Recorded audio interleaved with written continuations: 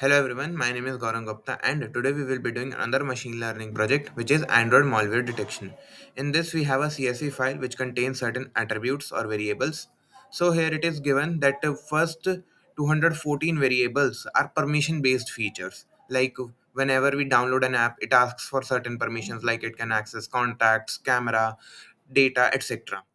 And other parameters from 215 to 241, these are API based features. These are not visible to end users, it is inside that application. Only the person who knows how to deal with that application code can see these API based features. And then there are two classes in class variable: malware and goodware. Goodware is the software which is good, and malware, we all know, the viruses and all that stuff.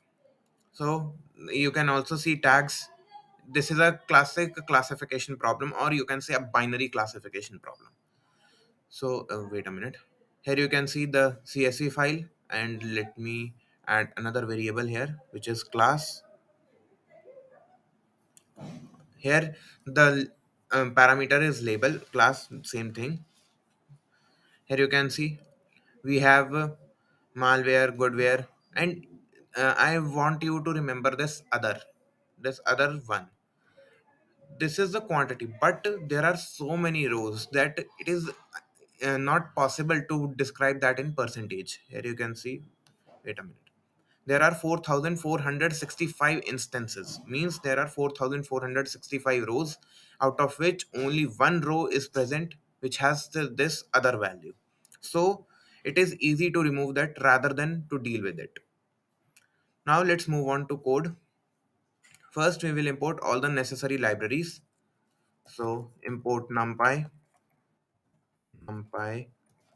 as np, import pandas as pd, import os, import matplotlib.pyplot as plt, from sklearn.preprocessing import label encoder,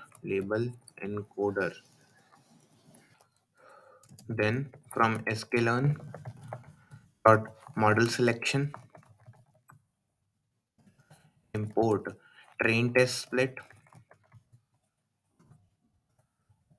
then from sklearn.svm import svc, from sklearn.metrics import confusion matrix and confusion matrix accuracy score,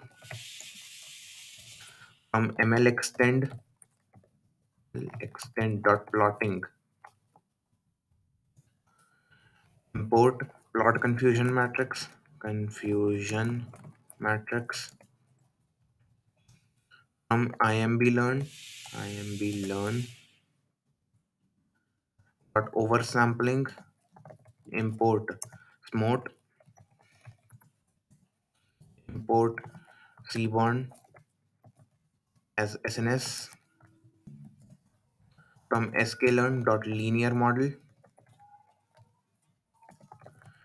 import logistic regression, from sklearn.ensemble import random forest classifier,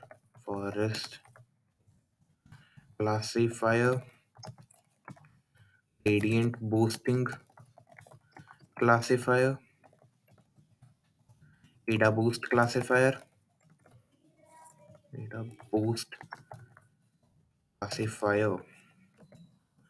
from sklearn.tree import decision tree classifier, from sklearn.neighbors import kneighbors classifier, import xdboost as xdb, from sklearn.gaussian process import gaussian process classifier, gaussian process classifier from sklearn.gaussian process dot kernels, import rbf from sklearn.neural networks, import mlp classifier.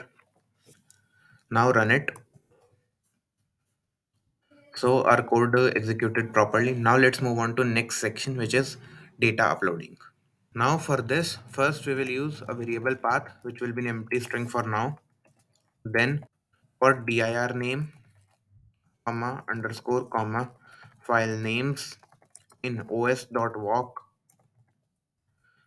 slash kaggle slash input. Then for file name in file names, path will be equal to os.path.join dir name, comma, file name. Then data will be equal to pd.read csv.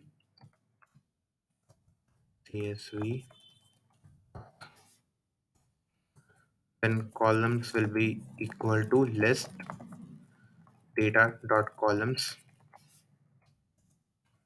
Then print columns and data.head. Run it. And now we have a list of all the columns, and we also have first 5 rows of the data. So you can see the data which we have given and the label. So now let's move on to next section, which is data pre-processing. Now for data pre-processing, first we will remove all the null values. So data will be equal to data.drop_na. Then lb will be equal to label encoder data label will be equal to lb.fit transform data label and lb.classes and then data.head. Run it.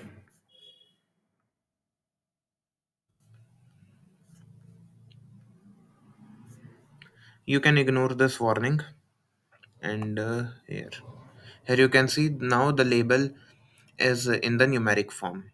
First it was like malware, goodware. So it has assigned class 1 to malware and 0 to goodware.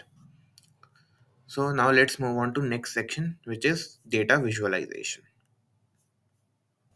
First we will use data.describe to get some basic parameters about our data.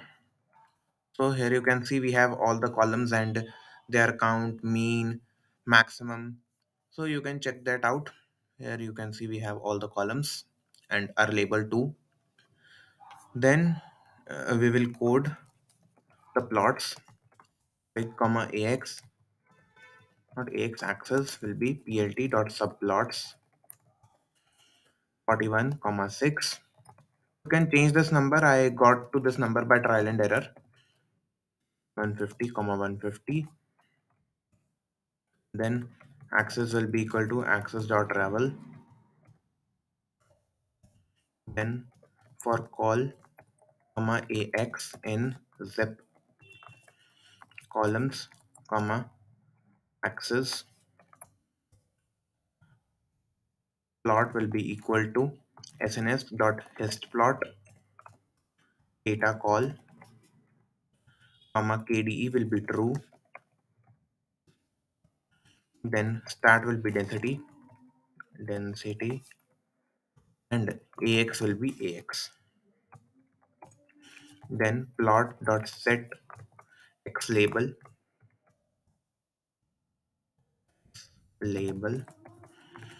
all comma font size will be equal to 35. Then plot dot set y label density comma font size will be equal to 35. then plt dot show. Run it. So now our code is executed. As you can see, we have the plots for each column and their density. You can ignore these empty plots because we have nothing. So here you can see the different plots. You can see that there is not much space, so you can change the size, and you can also change the font size. Here you can use let's say 40, 45. So do it accordingly. Now let's move on to next section, which is removing class inequalities.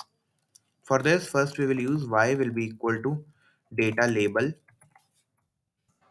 then x will be equal to data dot drop label, access will be 1, then smart will be equal to smart, then x smart comma y smart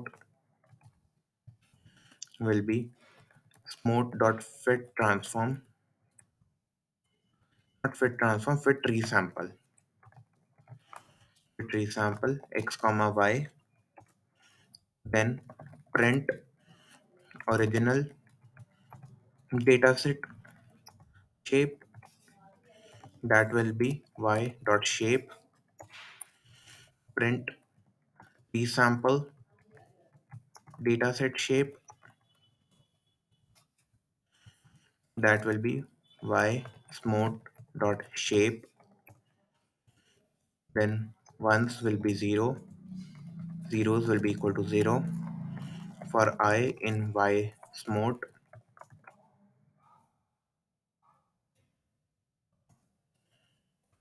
if I is equal to 1, not to 1, then ones plus equal to 1, else zeros plus equal to 1, then print ones comma zeros. Run it, and now you can see the entries we have in original sample, then after resampling, and here concentrate on this. Now for both of the classes we have equal number of entries. This is the best case because now we can say that yes, the model either get trained very badly or it is very good. So this is the benefit of removing class inequalities. Now let's move on to next section, which is training different models. For this, first we will use xtrain, comma xtest, comma ytrain, comma ytest. This will be equal to train test split x mode, comma y mode, comma test size will be 0.2, that means 20%, and run. Then random state will be 0. You can use any random state. Then models will be equal to svc support vector,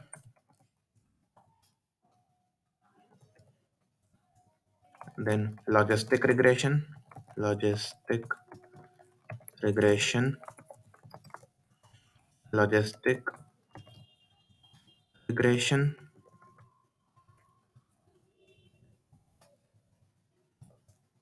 then decision tree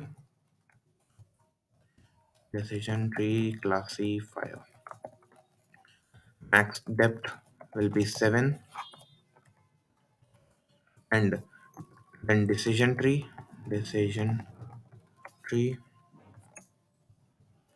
then random forest classifier, and estimators will be 10, and random forest, then k neighbors classifier,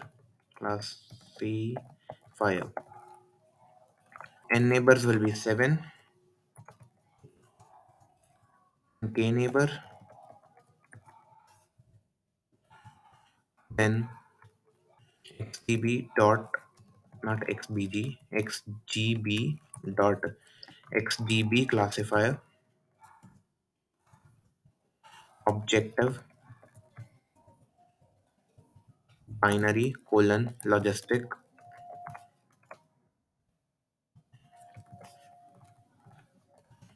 then random state will be 42,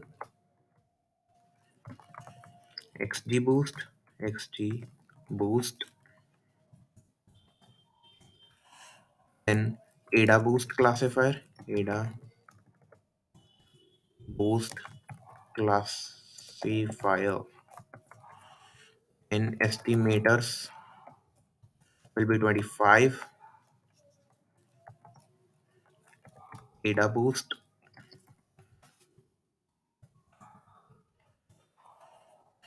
then MLP classifier, random state will be 1, max iterations will be 300, and MLP classifier,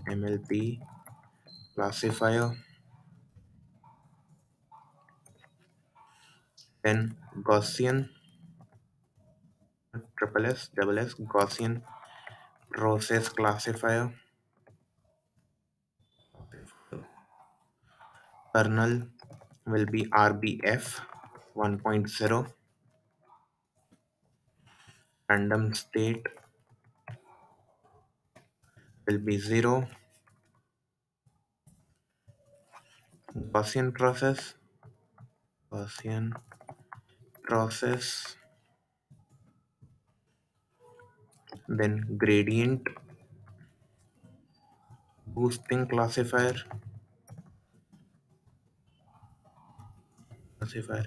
and estimators will be 50, learning rate will be 0.1, max depth will be 10, random state will be 0,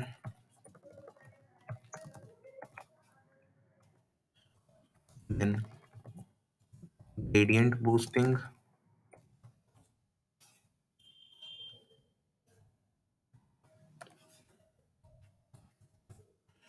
and then lastly, this is the last model, then model accuracy will be an empty array or list for I in models, name will be I1, model will be I0, and name model dot fit x train comma y train, not y train, y train, and y pred will be model dot predict test, accuracy will be equal to accuracy score comma y test comma y pred into 100 to convert it into percentage, print accuracy. CNF will be confusion matrix y test comma y pred,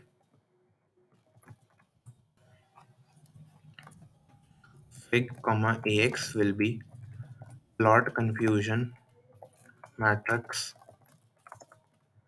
confmat will be CNF, then model accuracy dot append name comma accuracy, then plt dot show, and for space print new line. Now run it.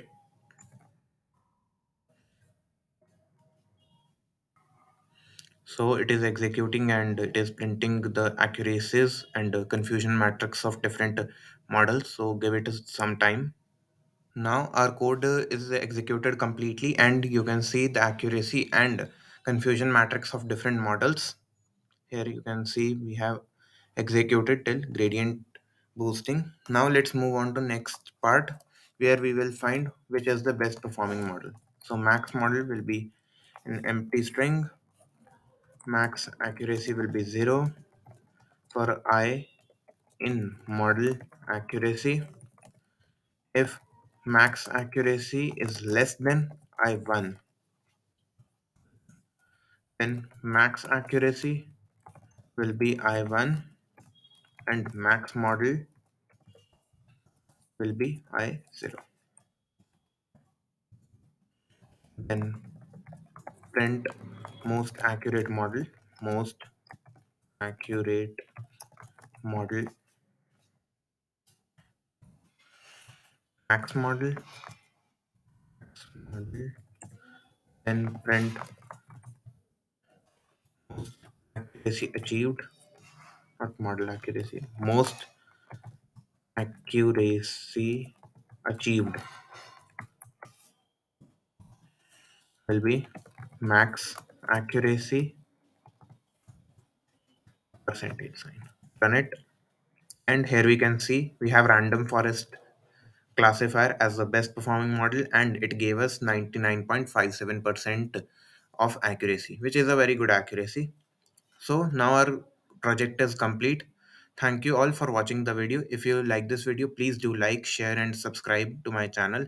And if you have any doubts or anything you want to say, do approach the comment section. So let's meet in the next video. Till then, bye bye.